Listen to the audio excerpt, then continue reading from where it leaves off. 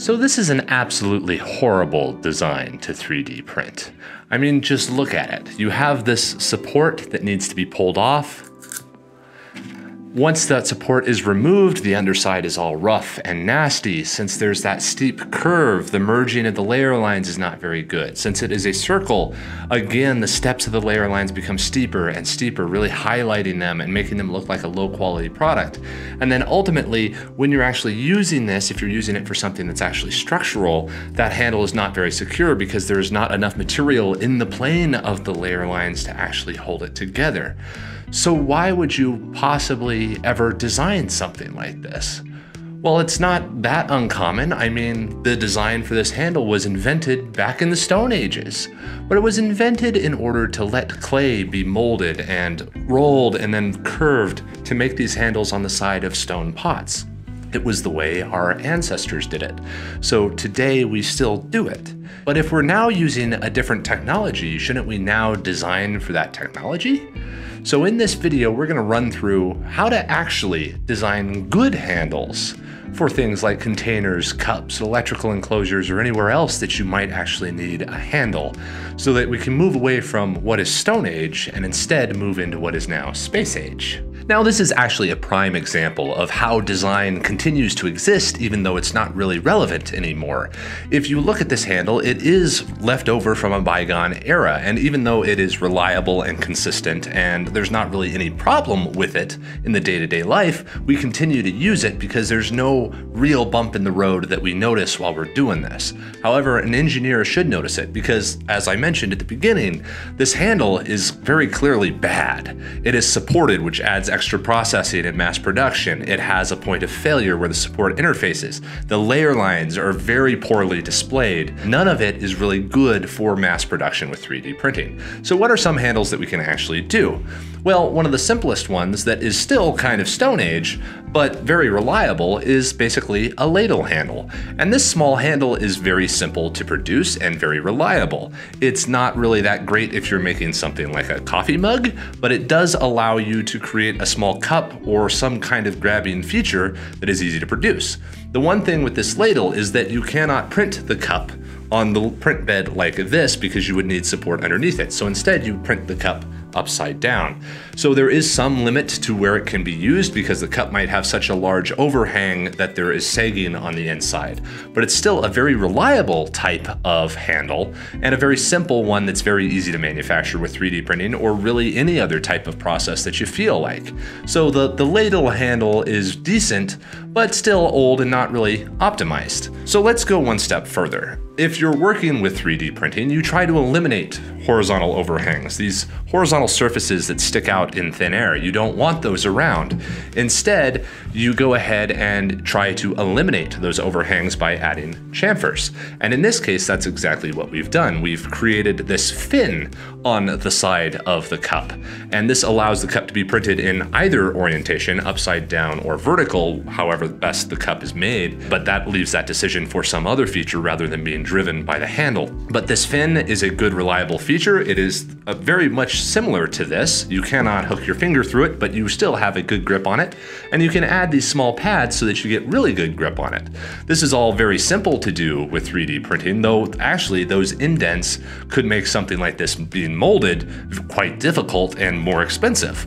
But in fact, in this way, there is never any island, there is never any through hole where a nozzle has to move from here to there and successfully finish that circle. It is a continuous tool motion all the way around, which is much more efficient and much more reliable. Again, in mass production, you're trying to eliminate the opportunity for things to go wrong. So creating a handle like this, where the tool head never has to pick up and move to a new place, is better than a handle like this, where it's printing individual islands and creating dangerous type of parts that have a high opportunity for failure. This handle is as strong as the rest of the cup. If I cannot tear this in half like this, the handle will not tear in half. Whereas this individual section of a traditional handle could snap away if you were using this in a high strength application. If this was to be for a large production part or tooling jig rather than a small coffee mug, that handle would be fairly weak, whereas this handle is exceptionally strong. But that handle might not have enough grip for you, so you might want to add extra larger features on there to really get a hold of it. Again, if you're manhandling a large part like this, so what you might do is just add a knob onto it or some other thick feature, again following chamfers, but giving yourself much more to get a hold of, so that now instead of holding this with a pinch, I can actually almost hold it with a fist. Regardless of how large this part is, I have really good purchase on it.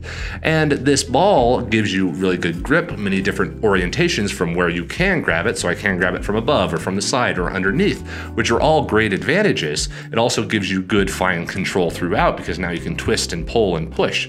So this handle is very useful, and again, that thick feature would be impossible to manufacture any other way, because if it was made with plastics with any other process, it would either create an enormous amount of waste or would not be manufacturable, because that thick material would cause shrinkage, deforming that ball.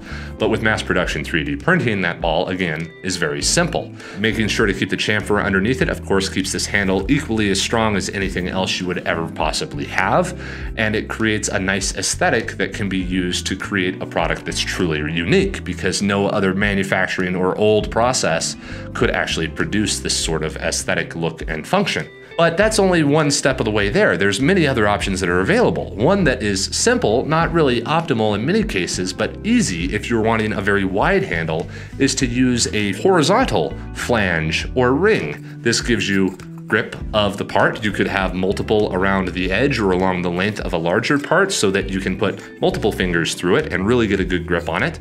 You could fill them in and just have indents, so that again, it's more of like the handle of a drawer than anything else, but that does limit your motion, because you only have control of whatever you're putting the handle on from this direction. But the ring, again, is exceptionally strong, but again, also, much like the earlier ladle handle, it has to be printed upside down. You can get around this by hybridizing the ring and the chamfer, and instead making a ring fin to where you would allow the chamfer to go down below like this, so that the ring is fully supported and oriented correctly.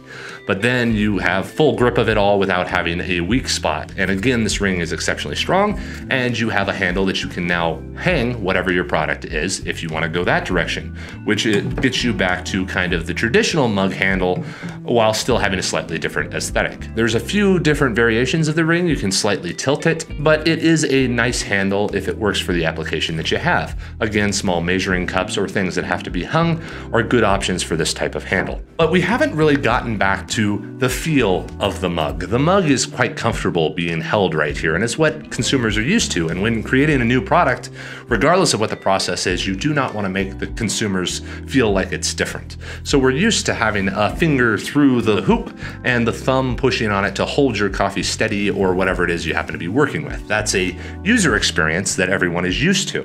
But there is an option for this. Again, it's odd, but it's strong and reliable, and it follows that same premise of keeping the layers in the same row.